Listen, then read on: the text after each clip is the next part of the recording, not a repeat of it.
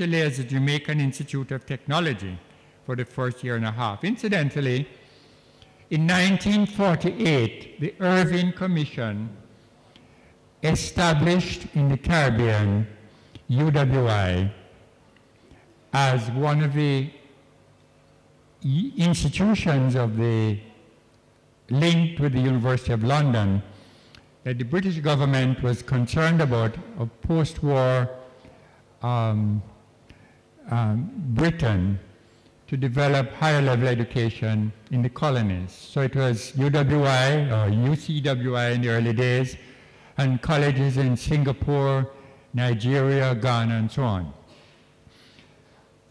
By the same token, there was a survey group in 1958, 10 years later, which essentially established the basis of caste and VTD and John Donaldson in Trinidad and other technical colleges in the region. So both of these we have to owe to visionary persons from the United Kingdom who saw advanced education at both university and technical levels being important for development. I mentioned a number of things about the developments at CAST that were significant for the VTDI story. First, the institution was a supportive driver in the TVET struggles at the secondary school levels, and with community perceptions of technical education.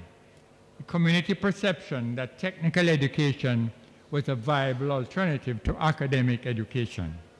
Second, CAST became an alternative tertiary level institution to the UWI.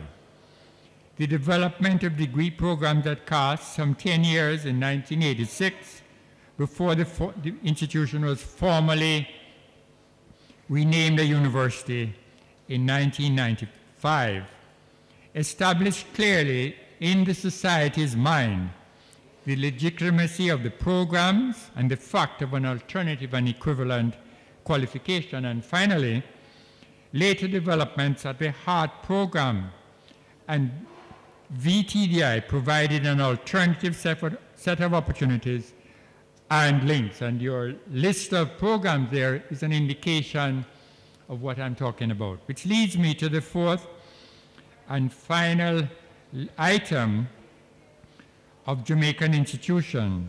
The program established by Mr. Siaga in the 1980s has grown to be one of the most significant educational developments in recent times.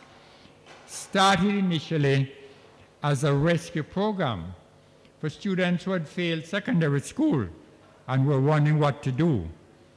It carried with it the fundamental idea of employment and the skills that were necessary for a particular job. The various directions, the academic programs, and the more formalized VTDI programs are a tribute to the success of the HEART idea. Briefly, a comment on the Caribbean. I will describe two initiatives I'm familiar with. The British Development Division's initiative with the technical colleges. A number of technical colleges were established in the OECS states, initially programmed for specific skills, so that St. Lucia was to do something, Dominica do something else, St. Kitts do something else, and so on. Transfer students between the islands was the idea. It didn't work as there were boarding problems and the logistics proved impossible. Eventually, each of the colleges developed a broader range of programs. Perhaps the two that were of specific interest to CAST at the time were St. Lucia Technical College, later renamed Sir Arthur Lewis College, and the Antigua State College, both of which sent students who were in the education technical programs, sent them to CAST to do BA degree programs. And in fact, I just had a letter last week from the Leighton and Marjorie Thomas. He was the principal of the St. Lucia Arthur Lewis College. He was recently knighted by the Queen and is now Sir Leighton Thomas. And the second item was a multi-island project. Project under the auspices of the UNDP had both UNESCO and ILO implementing elements. I see your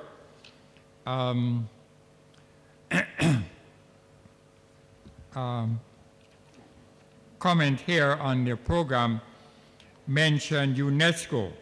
I'm going to come back to this in a moment. But the different philosophies, maybe less so now, of UNESCO and ILO were largely associated with education for UNESCO and training for ILO. And that was what I saw in the Caribbean region. Projects with the different technical colleges in different places, some of which had hardly started when the project had ended. I was asked by the UN representative in Barbados to do a review of the project. So much, ladies and gentlemen, for history. I come back to that definition that you have from the UNESCO conference in Vienna. Well, from the letter I had, refers to UNESCO International Center for Technical and Vocational Education and Training, and international experts in Bonn, Germany, in 2004. I'm quoting from that. Since education is considered the key to effective development strategies, technical and vocational education and training, TVET, must be the master key that can alleviate poverty, promote peace, conserve the environment, improve the quality of life for all, and help achieve sustainable development.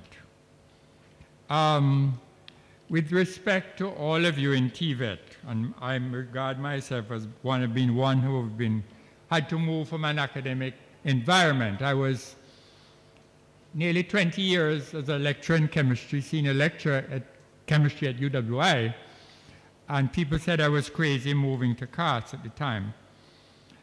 I had to assimilate and learn about tech ed and